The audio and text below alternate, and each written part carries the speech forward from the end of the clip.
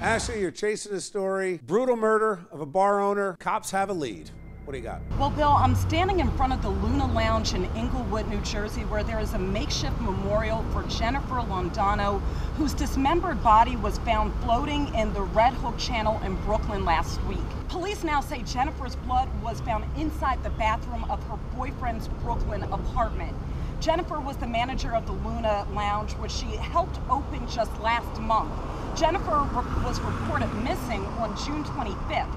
She was last seen closing the bar. Passers-by spotted the torso in the channel on June 27th. Police released a photo of a tattoo on the body. Jennifer's mother identified her daughter by that tattoo and said the inscription was a tribute to Jennifer's late Aunt Lily. She was so young and that she had to go like in such a cruel way, like it's crazy. Like no human being should ever go through that. On Saturday, a jogger on the Upper West Side spotted what turned out to be part of Jennifer's leg in the Hudson River.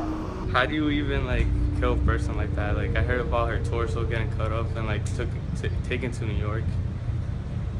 And like that's crazy. Like you can't do that to a person.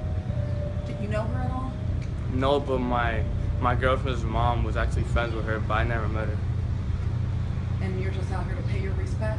Yeah, just to pay my respect and like say some prayers.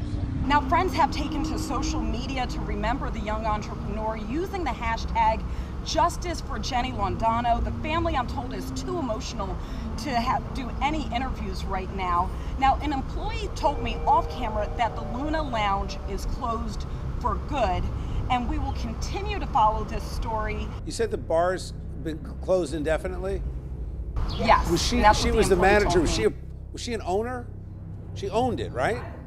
Yes, and I heard that she used her life savings from a friend to open this bar. It was her dream. All right. Thank you, Ashley.